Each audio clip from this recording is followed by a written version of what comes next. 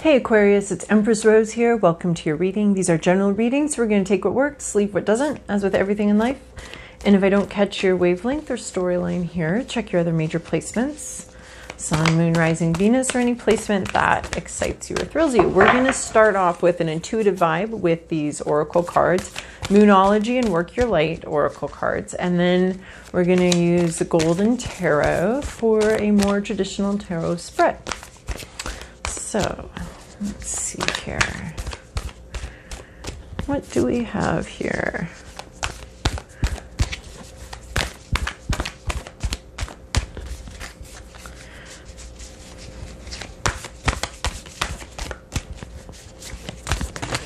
Okay, this was okay.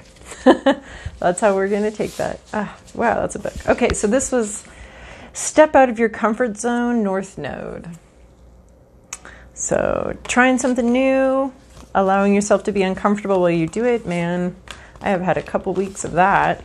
So trying something new and allowing the discomfort that's natural to that as you learn something new, or try a different way of doing something. Sometimes we get so stuck in ruts that it can be very difficult to try a different way of approaching a situation or a person or a thing or any kind of knots in our life, but things that aren't I don't know, patterns and habits. It can be so hard to even see them. We get so stuck in them. So stepping out of your comfort zone. Let's see here. Oh, a 2 right here of have faith in your dreams, waxing crescent moon. So something's getting going. Something's starting. We're already on our way and you are meant to have faith. And then I also love fixed moon, hold your vision. So some terrain is going to be covered up. I mean, this is like the same thing, but this is all sweet and lovely. And this is all like, it's going to be hardcore. It's going to be hardcore. And it's going to be difficult and it's going to make you uncomfortable. But you need to have faith that what you want or what you were dreaming of is coming true. Man, this sounds like an echo of last week. This could be a different storyline, someone else's storyline, or this could be a continuation, but it is sounding like a little bit like last week. So holding your vision, fixed moon, rough terrain ahead, a lot of work, a lot of almost a harsh environment possibly, but you are holding your vision and you're having faith in your dreams. This fixed moon here seems to embody both of these. So in the moon, I'm seeing have faith in your dreams. Things are changing, transforming, growing, developing.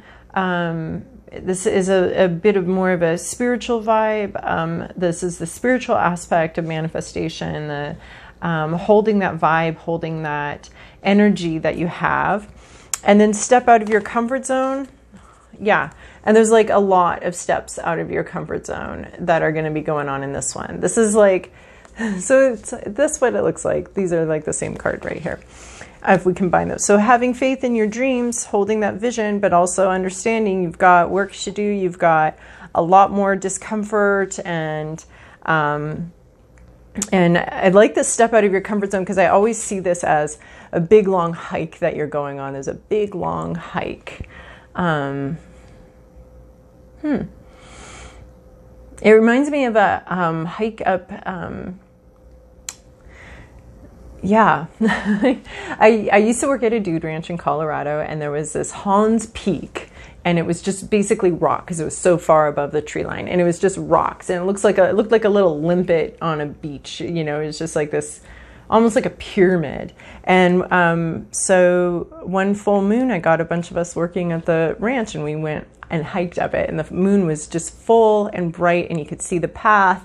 And of course there weren't any trees or anything. So, but it was very difficult. It was definitely outside our comfort zone. I got altitude sickness. Several other people got so much altitude sickness that they had to stop right where they were and couldn't continue. And just a few of us made it up to the top. But that whole hike was kind of outside the comfort zone. It was in the dark at night, and on this like shale pyramid-ish thing in the middle of Colorado. Anyway, this always reminds me a little bit like this guy right here, although it was more symmetrical. But anyway, the point of that is, and I debated sharing that story with you because it's just, It's just though every step was further and further out of everybody's comfort zone, but it ended up being a very thrilling and exciting hike, very memorable. So that's what I think the metaphor is here, is like, keep going, and you might get some altitude sickness here. You might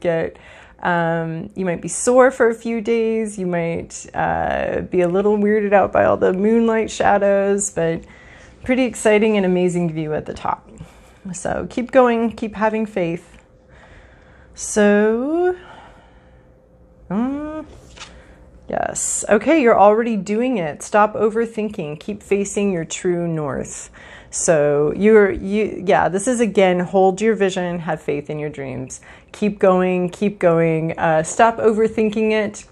Oh, step out of your comfort zone. The other day I did something and I didn't overthink it, and that was out of my comfort zone, so much so that I had to like journal it out and talk it out, like what just happened. I just did that without overthinking it. Was that bad? It was really funny because not overthinking it was actually out of my comfort zone. So you're already doing it. Don't overthink it. Keep going. Keep moving. Keep going on this hike. Keep climbing. I like this one. Dance with life. Do something to change your energy. This is the vibe I was actually getting out of this card, is stepping out of your comfort zone, was changing up the energy. We get so much in our ruts and doing things exactly the same way, thinking about things the same way. We don't even notice sometimes. So this is changing up the energy, changing up your inner mantra, maybe doing an activity you don't usually do, changing up the energy in some kind of situation, dancing with life, making this a dance, not quite a drudgery trudge up this hillside, but making it, maybe throwing in some skips in there, making it a dance, changing the energy, dancing with life, moving with it. I love dancing, like ballroom dancing, because it's that interesting energy exchange between two people as they're sort of reading each other. Well, it's the follower that's usually reading the leader, but a good leader is also listening to the follower, understanding what they're prepared for, if they're out of breath, what their steps are like, and can lead in response to the energy that the follower is bringing. So I really like this dance with life. This is two people, doing interpretive dance. But if you think about ballroom dancing and that energy exchange and the way that the dancers position themselves together and sort of connect energetically with the space between them, it's very beautiful. So we're doing that with life. We're kind of responding, initiating, but responding to the things. It's like a lovely energy. So we're not just trudging. We might be outside of our comfort zone, but that doesn't mean it has to be like just, a brutal hike up this hillside, because hold your vision kind of feels like that. But we have the softness coming in here with have faith in your dreams. So I feel like this dance with life is bringing in some softness to the situation as well. Maybe there's a lot to do yet and a long ways to go yet, but it doesn't have to be a slog. Do a little dance in the middle of that. We have pillar of light. Your vibration is rising. You are the oracle. So this could be needing to talk, needing to speak out about your truth, about something that's true to you and important to you. And also, like, your vibration is rising as far as like this idea of we're on a little hike and we're heading up to a Hans Peak, right? And we're gonna hang out at the peak. Like, your vibration would be literally rising on a hike. So I kind of like that, that's meeting our little metaphor here.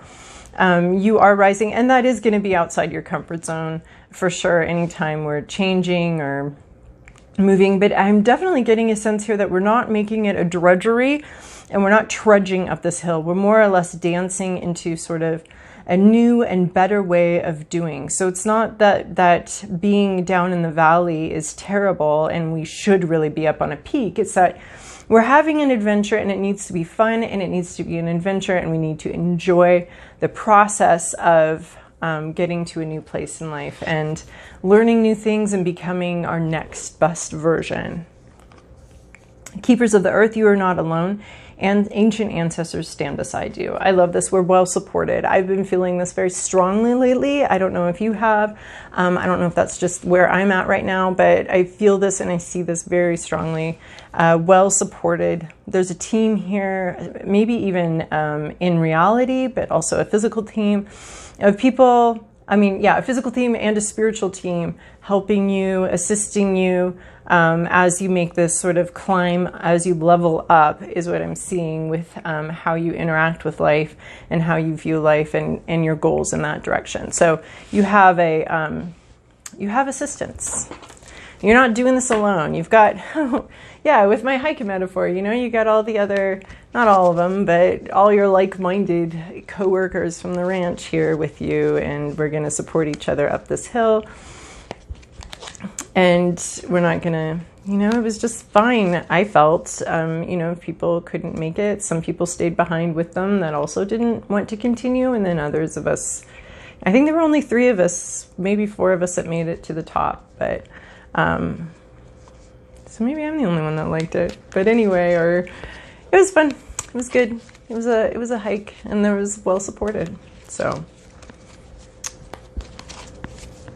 all right, Aquarius. Here's your past, your present, your inner landscape, what's at issue, your environment, your to-do list, and your possible outcome. Interesting that showed up. Huh. All right, well, let's get into it. In the recent past, you were the Empress. This was being very comfortable, having what you needed, feeling like you had everything that you needed, really be able to sit back and enjoy life, an abundance, an ability to share, an ability to pass on what out of your abundance, sharing out of a sense of generosity, being comfortable, feeling secure, feeling really good about where you're at in life, and sufficient, and having enough and being enough. And then in the current situation, we have the world, sort of the end of an era here.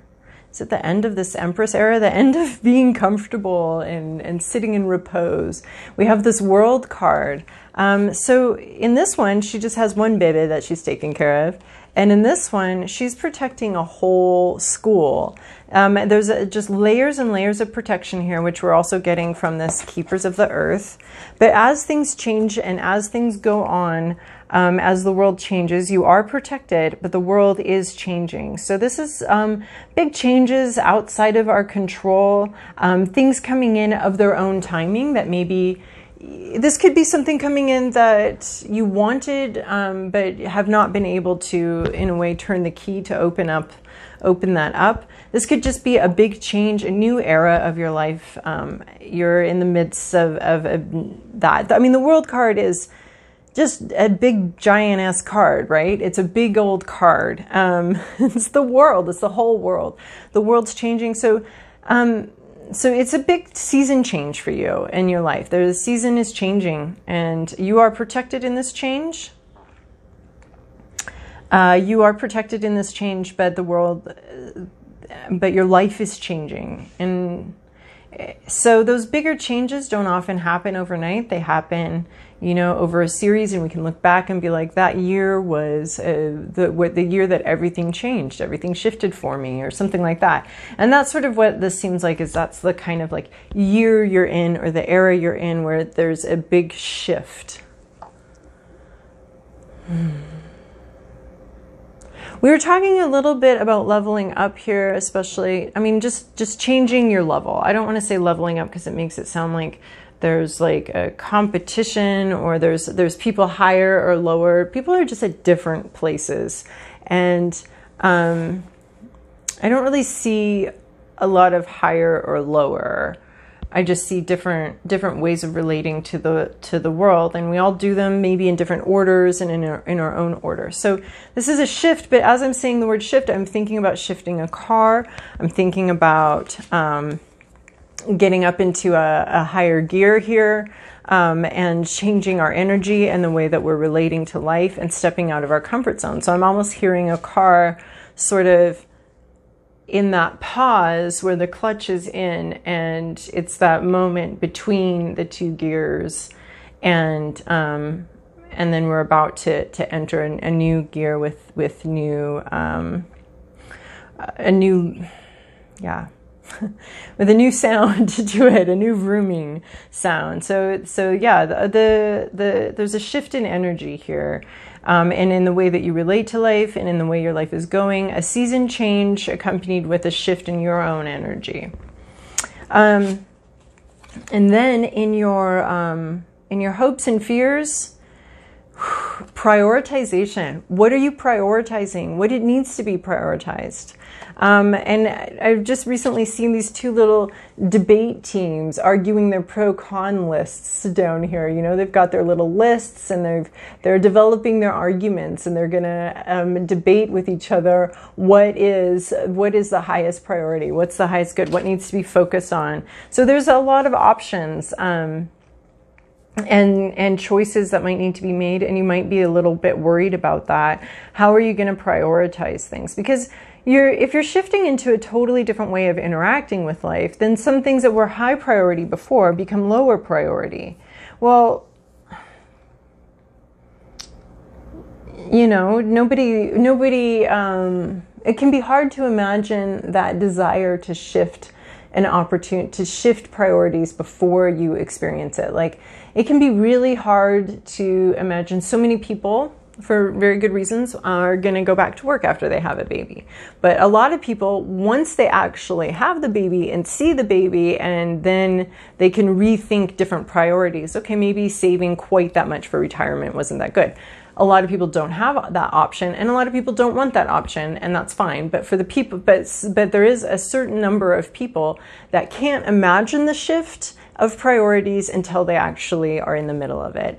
And so there's not a lot of good in like pre-imagining shifting priorities, because once your priorities naturally shift, like, you know, it's a more natural choice once you actually have the options in front of you. Once you actually, you know, have your child, it's the priorities for most people shift just automatically. It's not like, oh yes, now I have to go look after it's like this whole hormonal thing shifts your priorities for you. So you don't need to do that part. You don't need to force that part, because the hormones and just the natural biological mechanism is going to prioritize that more for you. So it can be daunting to fear that, to look ahead to that, to shifting priorities.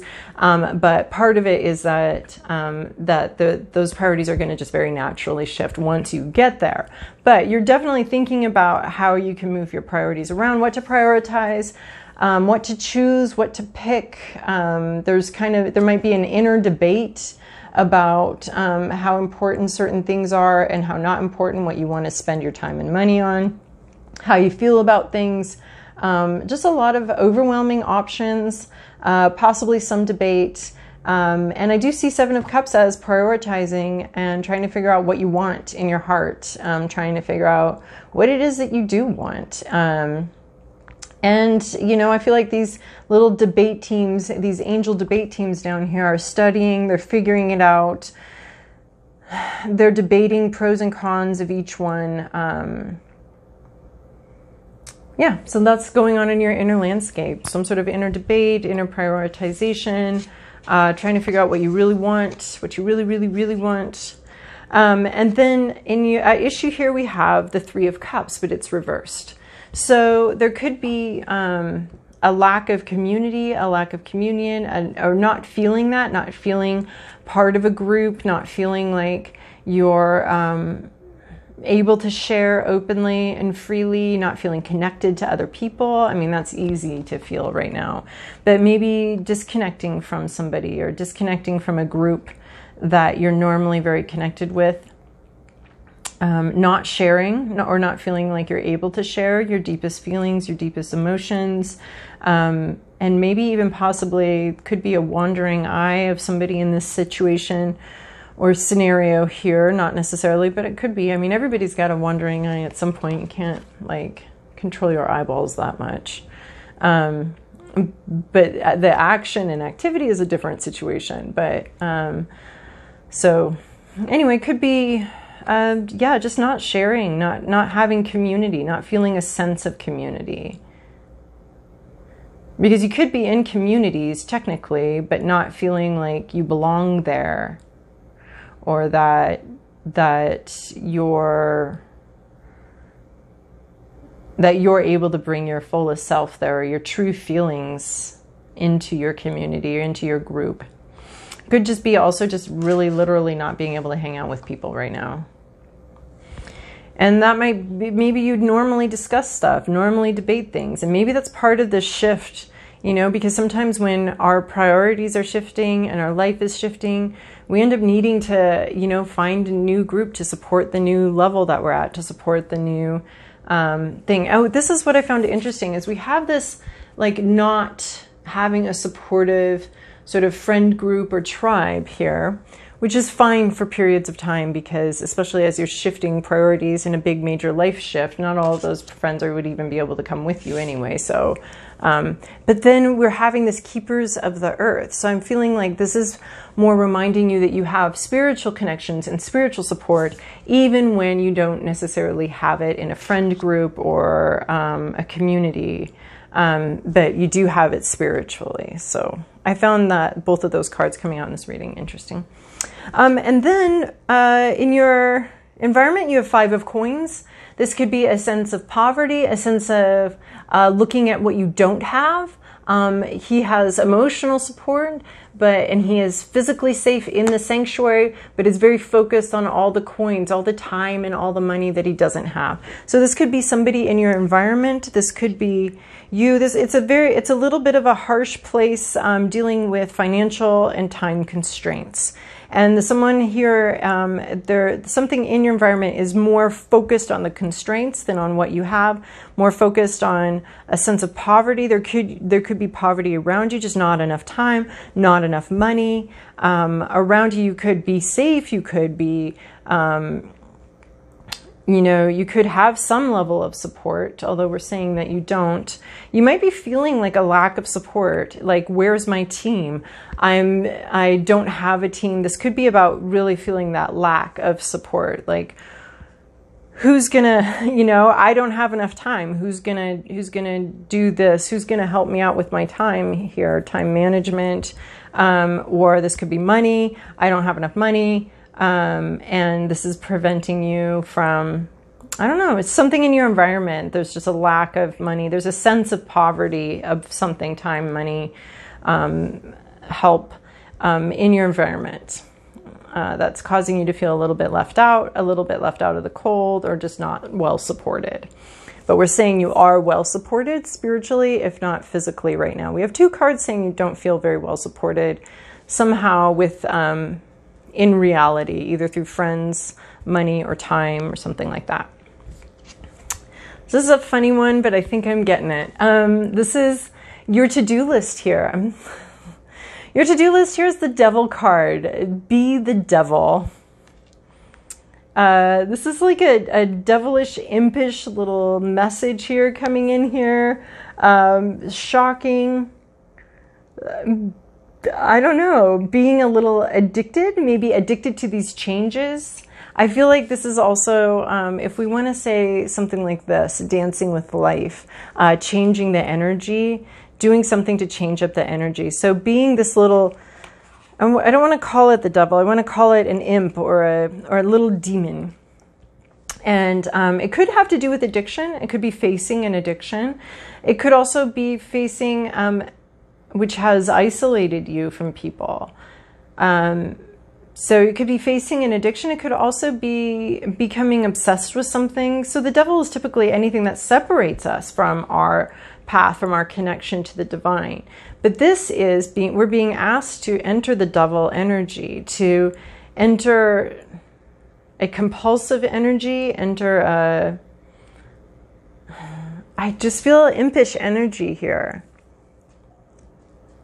And that's part of sort of the changes, the season change that we're going through, or the dynamic change that we're going through, is there needs to be a little bit of a dance here, a little bit of an impish, but these people seem miserable. But except for the devil seems like he's having a real good time. It's a really interesting card to have show up in this spot, is the devil card, your to-do list. So it could be dealing with facing obsessions and acknowledging obsessions. It could also have to deal with like bringing this imp-like energy, this not being holier than thou, not being a holy, perfect energy, allowing for your own imperfections. Especially if we're doing a shift, our vibration is rising and we're going to be the oracle, we might need to be allowing ourselves to be bad at something, not very good at something.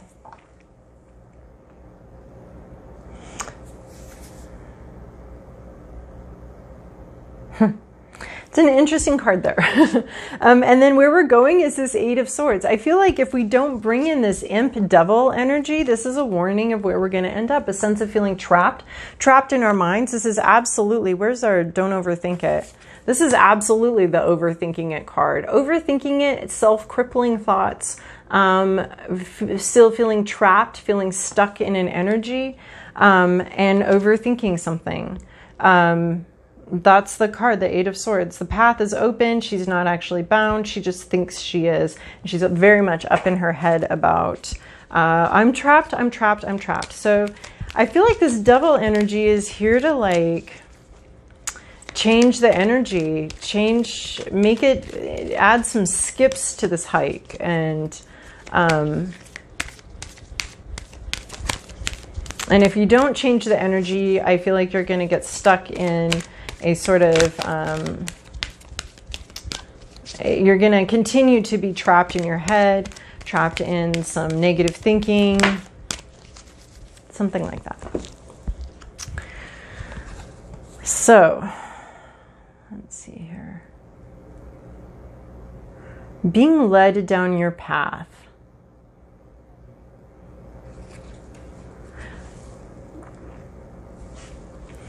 Your path is before you now. Even if you sometimes lack confidence to trust in the path that you are upon, know this: you cannot miss your destiny.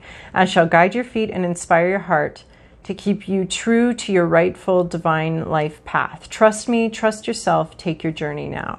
I really like that because we're getting, you're already doing it. You're already on some kind of path. You're already on the hike. You've already committed to it. The hiking book has been put away. We're already on the path. I really like that guidance here. Holding your vision. We're already headed somewhere. Keep that in mind. Don't start doubting it halfway up the mountain. Having faith in your dreams. I feel like this is all about, you are already on some kind of path. You're already going there. You're already getting there.